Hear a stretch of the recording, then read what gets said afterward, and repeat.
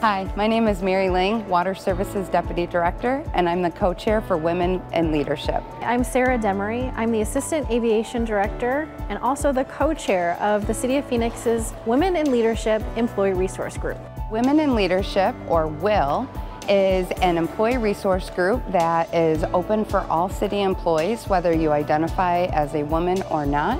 We have at least 10 networking events a year, including our lobby talks, where we go to a city facility and network with that department's management or executive leadership team. We also have our Over Easy Breakfast, kind of micro networking events.